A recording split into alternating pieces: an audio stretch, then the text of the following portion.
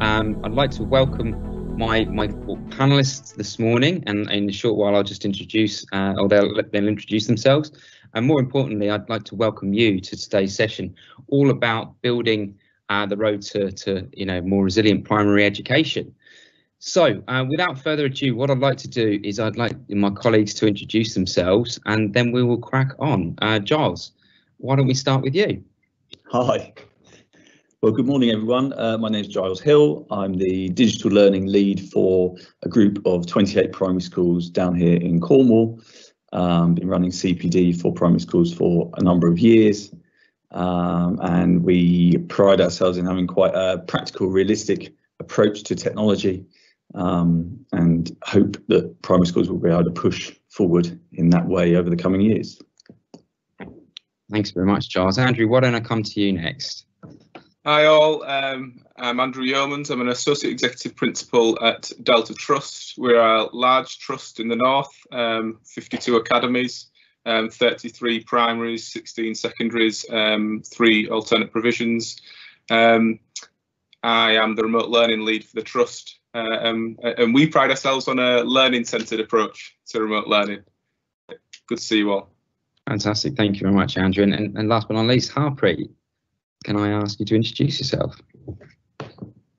Hi everyone, good morning. My name is Harpreet and I am a maths lead at Reach Academy in West London. So I'm mainly in the classroom, but I was heavily involved during the lockdown in producing content for remote learning for Oak National Academy. So I've had a lot of CPD from Oak National Academy on remote teaching and how to use online platforms to the most effective way and for the communities that we're serving. So considering all the barriers, etc., and how it can fit the setting that you're in. So I'm really excited to be here today and learn a lot from everyone else. Oh, thank you very much, Harpreet. Harpreet, I'm gonna start and lean into something with you for a moment. And this is just what we were talking about offline. There's obviously quite a lot of discussion at the moment from schools that are coming to the demonstrator program that are looking for support, that feel they're at the very earliest of stages in terms of their development. And I'm keen for you to maybe share Reach Academy's journey, because we know that it wasn't too long ago that you were in quite a similar position as to some of the schools that are coming to the program for support today. So maybe you could just talk for a couple of minutes about what your journey and experience has been. Yes, so I definitely agree that we were very early in our stages in terms of providing learning using Google Classroom. So that's what we've put most of our time into, but we saw that there was a lot of inconsistencies across the school. We felt that the secondary part of the school was using it more regularly than the primary was, for example. Some people were choosing to post on Google Classroom, some were handing out worksheets. So there wasn't a consistent approach. So the first thing we had to do is increase staff confidence in using these platforms. And the lockdown accelerated this and really made it obvious that there were inconsistencies. So what we did is create a lot of how-to videos using platforms like Zoom and Loom, where you can record yourself and share your screen and show staff how to use Google Classroom, have a really consistent approach in how we even, some small details in terms of how do you post, who's posted it, what date did they post, and what subject is it. It's very specific so that it's really consistent across the school, especially when you're thinking about the user-friendly experience on the other side for the children and the parents. So we had to train the staff first, and we found those how-to videos really useful. Then the second thing we thought about improving was actually the children and the parents' confidence in using Google Classroom at home. And again, before lockdown, we did Google Classroom how-to workshops, but during lockdown, we then did how-to videos, but again, sharing the screen, but doing it for the children and the parents. And we found that really useful because that removed a lot of the barriers that children have, which is, I don't know where this is, I don't know how to use this, I can't find this. So it's just showing them a tutorial. So we found using platforms for tutorials really beneficial for really highly effective CPD, but also to ensure there's no access issues for the children and the parents. I mentioned before that it's really about being consistent. So in order to have that consistency, you need to have buy-in from everyone. So that's why we focused really heavily on the staff in school, but also the children and the parents at home. And then another thing we found really useful is thinking about these platforms. How can we provide the parents and the children who don't have access to the devices? What can we do? So as a school, we luckily had resources in school, lots of Chromebooks. So we just had a really clear plan of how we were going to share them with families, how we can target families who have more than one sibling in the school, etc. So that was, you know, on a bigger vision level of how we're going to make sure that we remove the biggest barrier, which is access to devices. But this has been a, you know, very long journey, but actually we found that the lockdown accelerated it because we realized there was a need, and it was really important that we address that as soon as possible. Yeah, it seems it's definitely forced a lot of hands, right? That, you know, they haven't necessarily thought that, you know, having a better sort of digital infrastructure in place, you know, should have been prioritised up until this point. Giles and Andrew, I want to sort of dovetail off of that point and just sort of talk about, you know, what are these sort of building blocks that make for effective hybrid learning? I mean, Harpreet's talked a little bit about, you know, we need everybody to be on board in terms of staff, and then, you know, training for both pupils and parents. In your experiences, from say down in the southwest, Giles, what maybe you could talk us about a little bit about the building blocks and the journey that you've sort of seen evolve from all of your work. Okay, so you know, fairly early on, we had to make some choices in terms of the platforms that we were going to advise our 28 schools would look to use, and because we're quite heavily involved in using Chromebook as a major device, and I'm really pleased with that. We looked to the Google login system, and you know, Google Classroom immediately sort of stood out as, well, this makes sense. But we also looked quite carefully at other options. We used Tapestry down in reception, and we've also looked at Seesaw, and schools, including the school in which I teach, we use Seesaw down in Key Stage 1. And actually, as the journey has gone on, you kind of look back at it and you say, right, we had to back these horses. You know, we had to back these products. We look at all of them, and actually in primary schools, we look at all of them and say, perhaps they're not catered to us. Look at Teams, look at Google Classroom. They come from the business world. They look at the secondary education first. And then and when people look at them, they go, okay, is that really for us? And so it's actually in quite a difficult position where you've got to choose these building blocks and say, okay, go down this route, work with, you know, talk to the head of school and let them look at the product and say, okay, I feel comfortable with this one. We had some schools who would look at Seesaw and they go, that's for us. Okay, that's for us.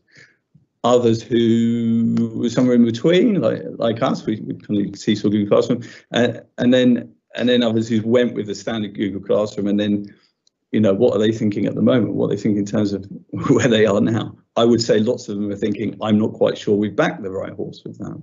Okay, so it's difficult in terms of building blocks, in terms of making those steps. And when I've spoken to schools through the demonstrator program recently, I've been more and more inclined to say to them, look at the product, think, does it suit your needs, and where are you going to with this? And you know, there's a couple I've spoken to recently, they really didn't have much there at all in terms of their infrastructure, in terms of the hardware in their place. And I wasn't about to say to them, look, set up your Google system and give your year 1 children Google logins and off they go, because it doesn't work like that. Yeah, and so it's disappointing. It's really disappointing, the sort of lack of development towards primaries from a company like Google. But looking back on it, does it surprise us?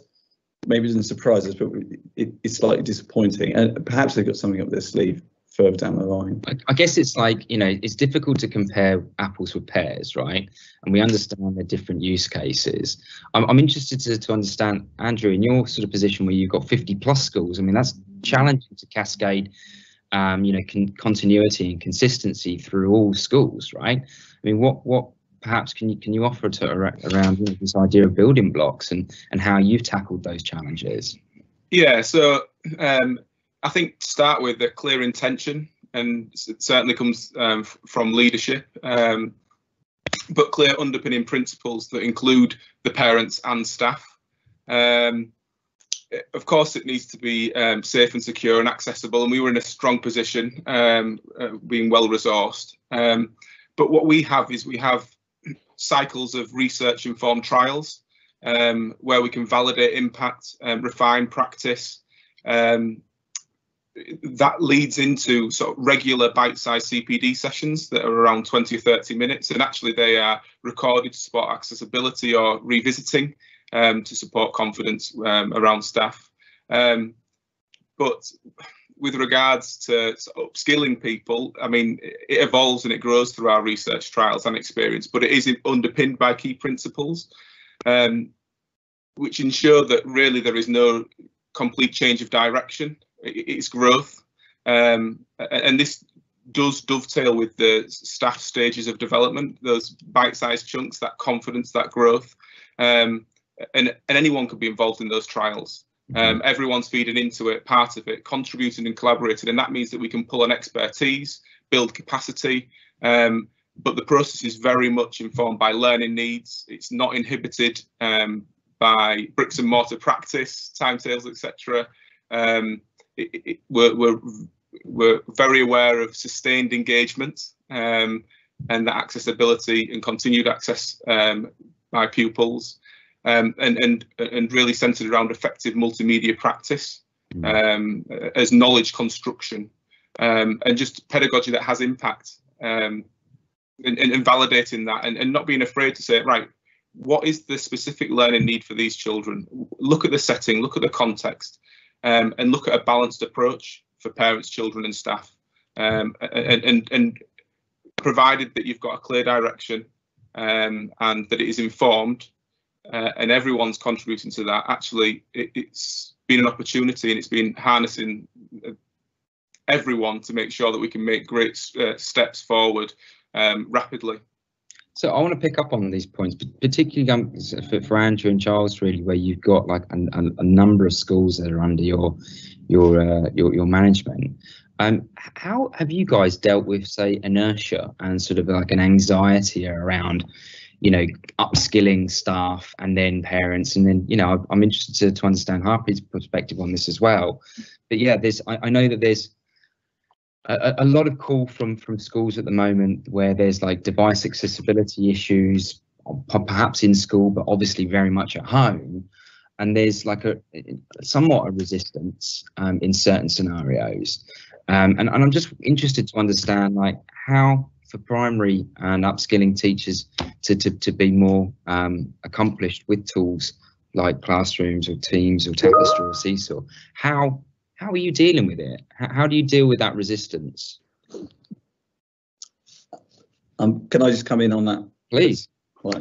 And just jumping off what Andrew said there about having this research group of staff that look at things, that's something that we've implemented in recent times. It sounds like we're a little bit, it sounds like Andrew's group has gone, much further down the road with that than we have, but it's certainly a very, incredibly valuable way to feed into this conversation about, what works and what doesn't.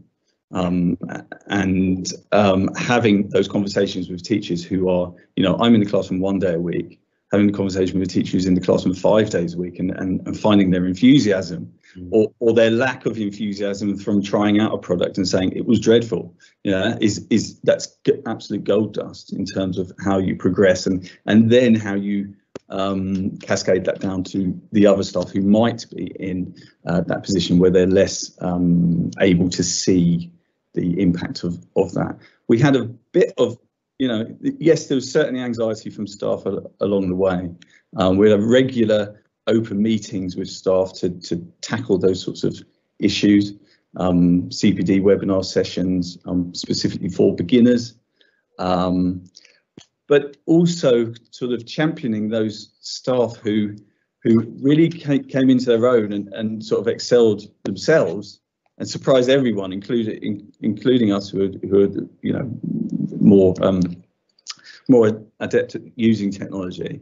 And so I guess there's a matter there as well of sort of providing the initial stage of tools, for example, something like product Seesaw, and saying, look, you can do this, you can do that, you can do that, and leaving it there. You know, here's your 10-minute introduction. Off you go, have a play, use this in the classroom environment like we are encouraging people to do at the moment, and see where it takes them. You know, sometimes it's kind of the vision that comes from the non-tech specialist with the product that ends up being the most important, or ends up being the route that most people will be able to see with it. Yeah, I mentioned this yesterday on the panel that actually, if you can serve the needs of the least confident of your users, you can turn them into early evangelists very quickly, and then they can really fly the flag and advocate for the change. Harpreet, did you have a view on all this? Yes, I just wanted to share just two things. So firstly, what we find quite useful is, if there's resistance, sometimes the resistance comes because the staff might not understand why it's necessary to do what you're asking them to do. So actually leading with the children and saying, oh, we've noticed that, we've had a lot of children doing homework catch up and then on managing their time, or they're not very well organized with their homework. What is the solution to this? And then you can then say, actually on Google Classroom, if we do this, then this will mean the children can keep up with what they need to do, when they need to do it, when they hand it in, and this will therefore reduce the number of homework catch-up, which means staff don't have to stay off school running homework catch-up sessions. So actually you're doing a nice rationale, as in, the children are at the heart of this, and we really need to make sure we train ourselves so we can best support them to be successful in school. Yeah, I think that's my key point. I think them trying to understand why it's important, but also, things like Google Forms, it can be really overwhelming trying to learn how to do it and how to do it effectively. And there's a lot of buttons that you need to know to press, otherwise you won't collect the right data or not get the email addresses, etc. So actually, it's thinking about, we need to be data driven. How do we collect data? We might do it in ways that are very unproductive, really inefficient. So how can we speed up these processes? And this is the tool we're giving to actually manage your time much better, so you are more free and you're less stressed because you're not spending all your time marking or doing all these things. So it's about selling the time saving aspect of technology. It does save time. You just have to put a lot of time initially into upskilling yourself and learning how to do it, but over the long run, that will save you time. So I think if they understand that, then it helps with the buy-in and it reduces resistance. Great, thanks very much for that insight. And Andrew, I guess any final thoughts on this topic of building blocks and how you're tackling challenges? Yeah, certainly. I think points that people have already raised, those structures and processes around a bank of how-to videos from the ground up that are short, efficient, really informing, are very useful. But what I'd say is that initial support and setup around safeguarding and security and what have you, confidence around platforms and logistics, once that's there, actually from there it's about harnessing what we're already aware of, what we can already do, and what we already know. We're experts in teaching and learning as practitioners. We know what engagement looks like. We know how to identify and measure rates of learning, and that puts people in an informed position. I think it's the best position to be in to make the right choices for their children and their learning needs. They can make the right decisions if you have a platform that is versatile, and you don't need a lot of platforms, that allows variety and doesn't inhibit a teacher's skill. If they're easy and efficient to use for staff, and have great returns on the children's learning, and impact on children's learning, then people are away. They're empowered. And then that hopefully galvanizes the next steps and the blocks beyond that, right? That that they feel that they have some autonomy and they don't need to have hands held to then sort of take charge and then expand how they're using it and their sort of confidence in using it, right? I want to sort of come on to this point around sort of pastoral care in the context of sort of the pandemic with the backdrop of sort of remote learning and children out of school. mean, how do you sort of see, you know, how pastoral practices are changing or needing to be adapted as a necessity of this sort of challenging time? Anybody want to kick off with that? Yeah. Well, I could kick off and say that, you know, there's clearly been, I want to say, a generally positive experience with doing parents' evenings through Teams or online meetings or what have you. People are recognising the efficiency in there for both parties, teachers and parents within that. So that's a great gain. It would be terrible if that meant that parents didn't ever, you know, actually venture onto school sites again, have that experience. But I think, you know, lots of teachers have recognised that this is a tool that can get them through those situations in a much better way generally. Good. And I guess, you know, to Andrew and Harpreet, where there are maybe some device challenges at home, what do you have to say to that, like in terms of how pastoral might need to change or is changing? Sorry, Chris, could you just repeat that question? Yeah, I was just thinking, sort of picking up on the point that Giles was making, where like, so parents' evenings seem to be maybe more fluid and dynamic now that people can, you know, zoom in or jump in from the comfort of their home. There's obviously a shame that they're not going to possibly be on site temporarily. But I guess, you know, in the scenarios where there are limited access to devices, or, you know, parents' own sort of skill sets with using technology isn't, you know, to the degree of like what it is in school currently. Like, I mean, have you guys faced any of those sorts of challenges, or you know, just more broadly than that, like the pastoral side of what Reach Academy is able to offer currently? How is that sort of evolved? So at the moment, so as we're finding that, you know, with lockdown and with coronavirus, that some children are in school, some aren't, and then sometimes bubbles are being sent home. So we've just found it really useful. Oh, okay. We've just found it. Sorry, I need to move. Is that okay? And I can jump in there if you like. It's fine. Yeah, I'll come back in a second. So what I would say is accessibility. If they need to have access, we're in a fortunate position to be well resourced, and that means that we can support that access to ensure that we have those audits, that information around access to the internet and a suitable device. And if you've got siblings, suitable to multiple devices, should it be necessary, to make sure that actually there are no barriers. But it is a factor that is unavoidable. We've got to make sure that the children have got access. Yeah, I mean, there are obviously still some challenges there, and I guess, you know, those hard to reach learners from this context of being able to provide them, you know, good pastoral support, or providing teachers with, you know, good pastoral support to reach those children. There seems to be like, yeah, it is changing, right? And it doesn't seem like it's going to necessarily go back to the traditional means of delivering pastoral support and care. You know, maybe in the future as sort of these sort of restrictions ease. I mean, this sort of leads into this next sort of point around, you know, the change for good. Like, what are we experiencing in primary education in terms of how things are changing for, you know, probably to some extent, maybe permanently, and for the better? Have you guys got some ideas on that in terms of your sort of first-hand experience and what you're seeing on the ground?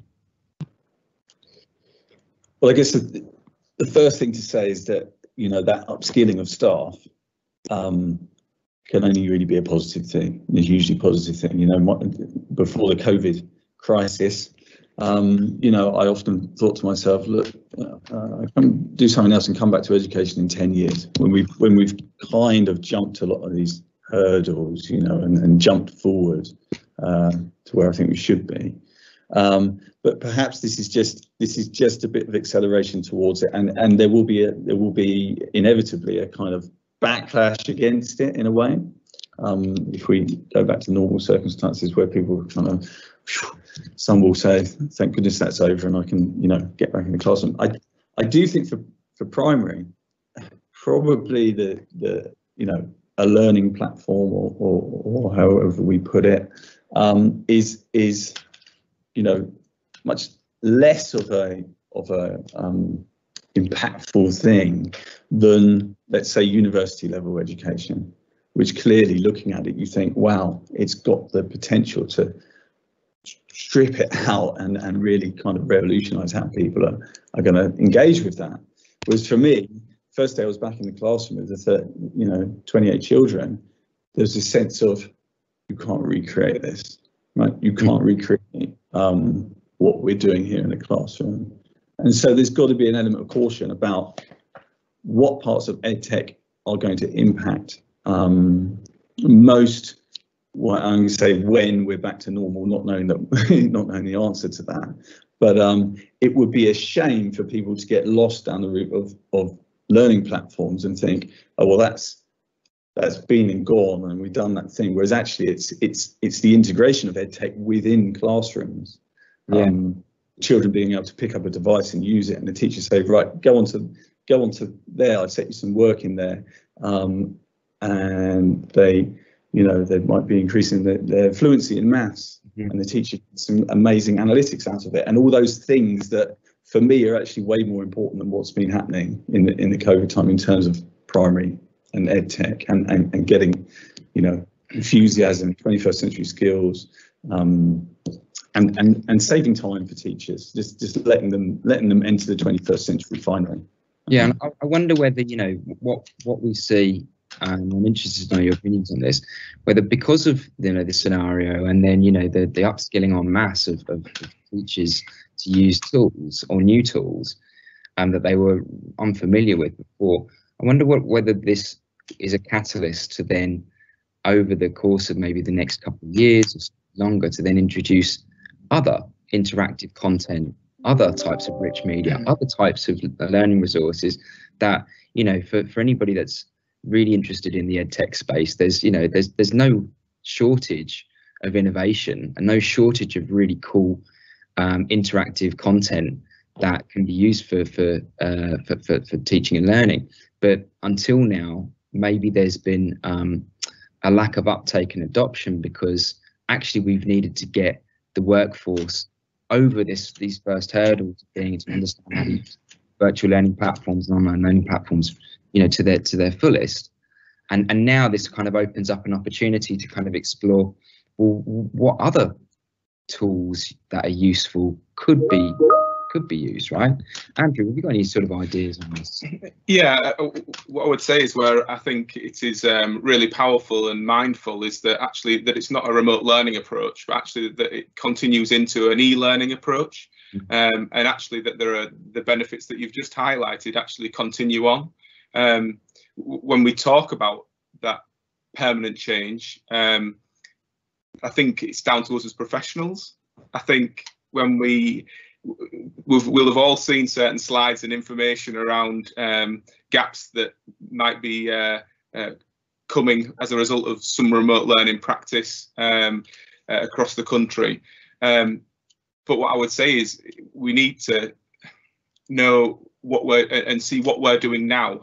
If that is informed and effective, that can and leading to a deeper understanding based on effective multimedia practice. Actually, multimedia is in the bricks and mortar classroom. I mean, think of the examples.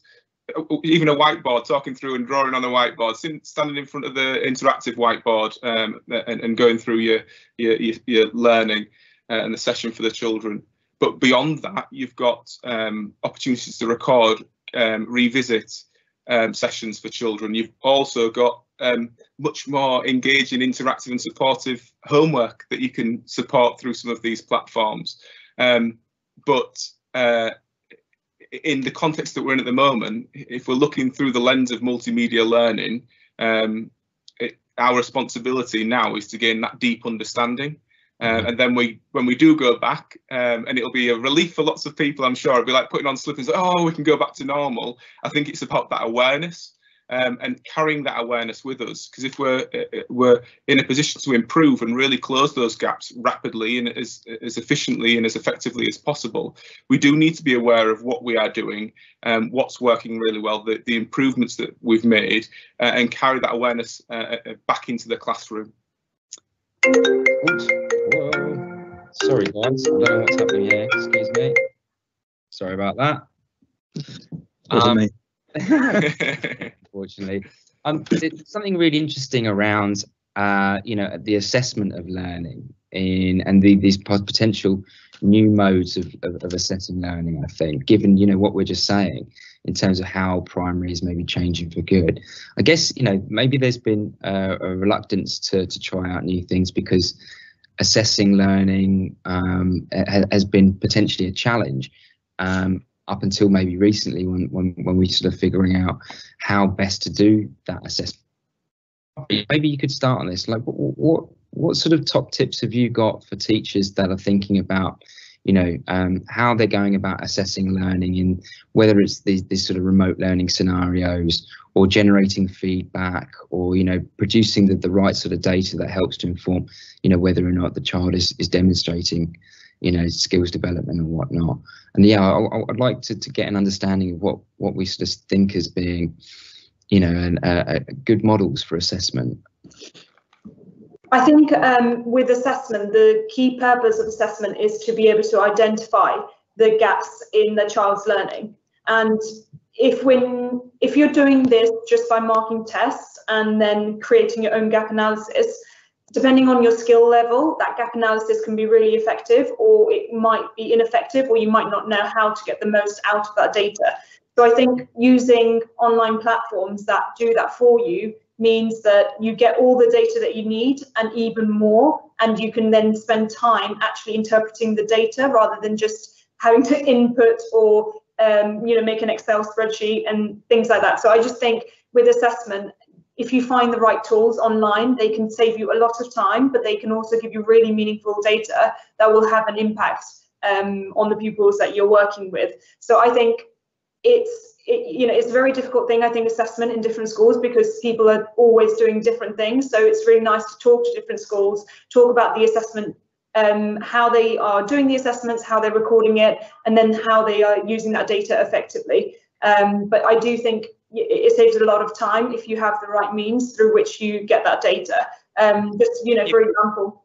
Could you give an example of what you're doing, like, and how that's changed? Yeah, so Google Forms is a really easy way, just for any subject area, to be able to set a quiz just to see how the children have performed. So rather than just completing a homework, if they complete the homework and then they have to complete 5 questions, it's kind of like an exit ticket to see if you've done your homework and you really understood what you did in the homework, then you should be able to answer these 5 questions. And the data is really quick because you can see what score they got out of 5, which question children struggled with the most. And it means when you come back to school, you can say, I noticed a lot of children got a really low score in this question. Let's go through it. Why was it tricky? What did we not understand? So it just means the data you receive is really useful to then actually address those gaps when you then return to school, but you're not having to do that yourself because the computer's just telling you automatically how they did. So Google Forms is great, and we find it works across many subject areas. It's not specific to just one. And then another website that we've just signed up to is maths.co.uk. So we were using Mathletics previously, but we found that this website, it does a gap analysis. So it's very similar to doing end of year assessment or end of term assessment, which means you can really identify in each child where the specific gaps are, and then the whole class where the gaps are.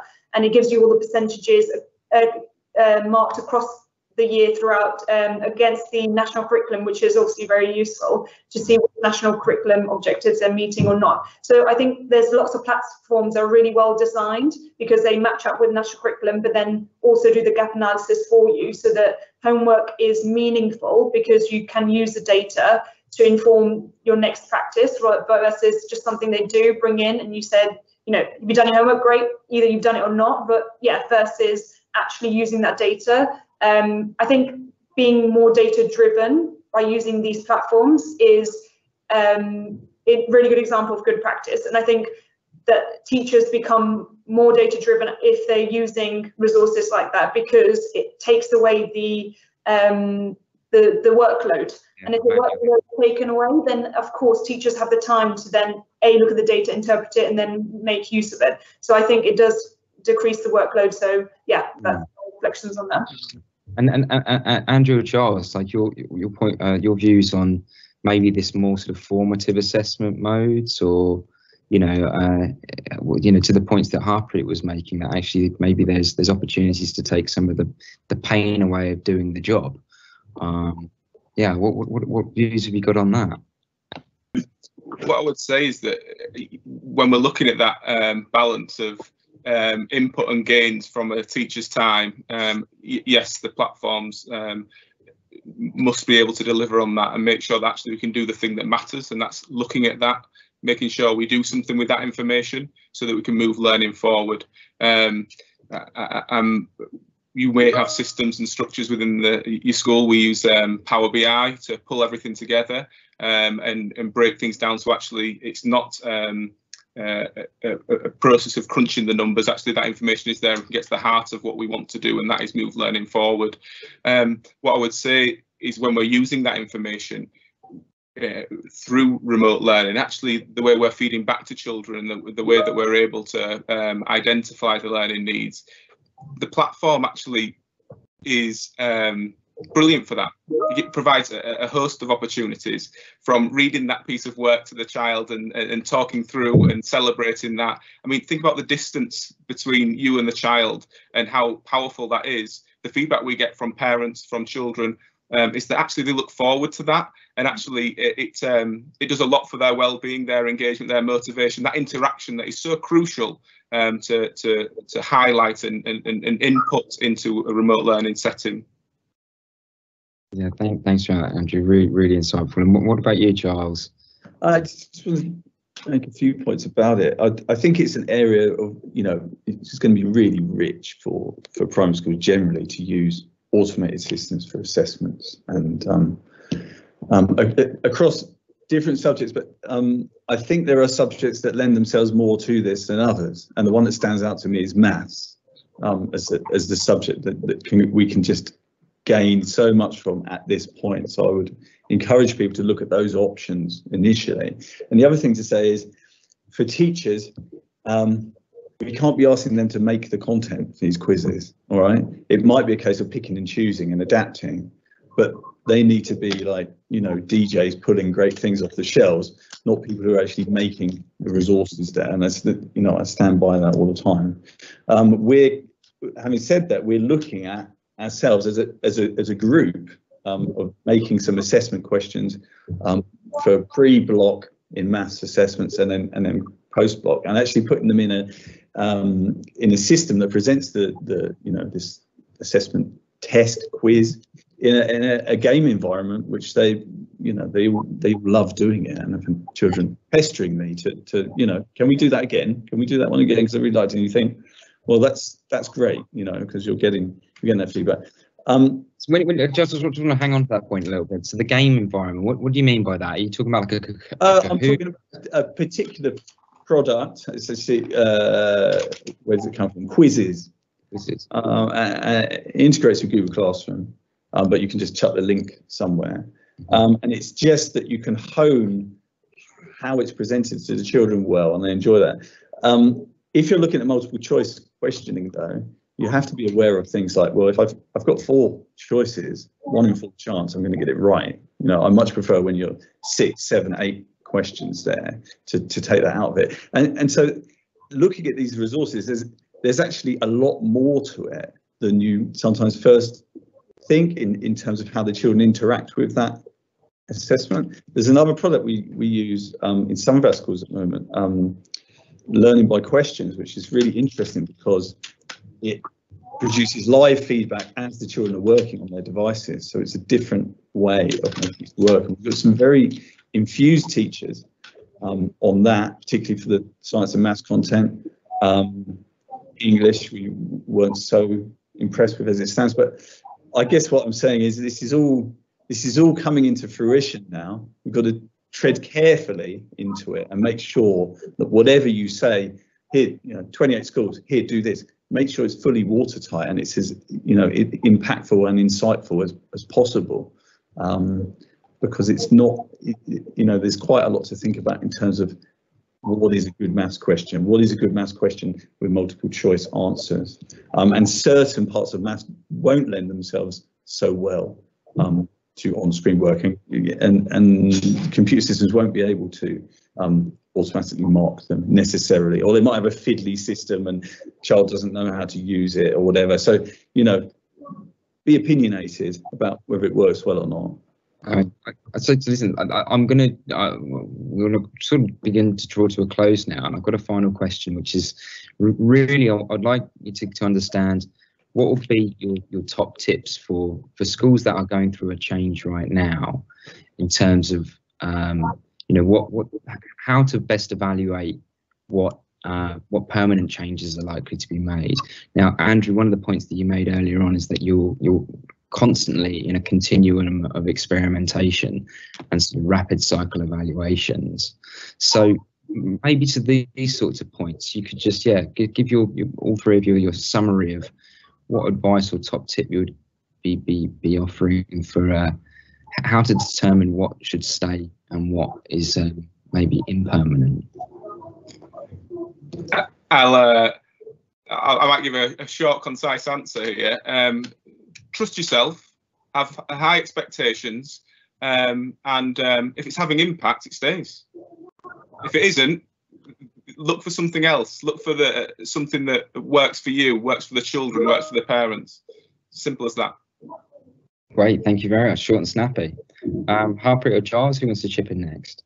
I think my top tip is probably to do a survey, do a questionnaire, or to find out what is it that staff need, what they find tricky, what they think is going well, because then using the data from the people who are actually the ones that you're trying to support will then guide you into what you need to do to support them to be able to do those things. So asking feedback from surveys from staff and parents and children as well, I think is probably the most valuable thing, so you know where to direct your support to make sure things move forward. Great, so that to me sounds, it's not just about a data-driven approach to get ones and zeros and a quantitative approach, but it's about empathizing with people's sort of pain points and their motivations and their drivers and what they like and what they don't like. I mean, this lends itself so well to design thinking strategies, and actually a lot of the stuff that kind of entrepreneurs go through when they're first building out products. I talk about schools currently, right now, as being almost like their own little startup hubs, because you are continually experimenting and trying to fail fast without breaking the entire system. Giles, on that note, why don't you sort of sign off with some other meaningful wisdom that we can all glean? I guess what needs to be added into the mix, as well as getting all that feedback from your staff, trusting that if something doesn't look right for you, or maybe it isn't, don't believe the hype, don't believe the sales talk, is that infrastructure is going to be a massive issue for schools. If you're expanding the number of devices you've got, you need fast internet. If you're hoping to make changes and hone your system so that they work, you need IT support that is responsive to that and quick. And I hate to say it, but generally IT support for schools often come, talking to teachers, they say we've had a bad experience, and it's going to be tough for people to kind of, you've got to forge those relationships and make the conversation two-way between the IT support and what's actually going on in the classroom. And I think that's a tough call. It's a tough call. It's something that schools are going to have to try to overcome. Yes, schools having had their fingers burnt in the past. I mean, we're in a very different world today compared to where we were just 5 years ago from a tech perspective. Internet is faster. We have more cloud-based approaches. We've got better tech that talks to each other. I wonder whether there's something around a Maslow's hierarchy of education needs, where this infrastructure layer and sort of support and administration kind of is the principle, and then you've got something around sort of attitudes and empathizing with the people that are using it, and then somewhere towards the top there's sort of parents, children, and obviously learning outcomes that comes you know, as it's a core part of it. But in order to maybe get this resilience right, it's got to be underpinned by these stable and strong foundations. Well, guys, it's been fabulous to talk with you today. I'm really pleased that we've had this chance to get together, share some views, share some different perspectives, and find sort of common ground in a lot of instances. I hope you've enjoyed it as well. Why don't we all say goodbye to everybody, and thank everybody for being with us today, and look forward to the next time we get this opportunity to meet.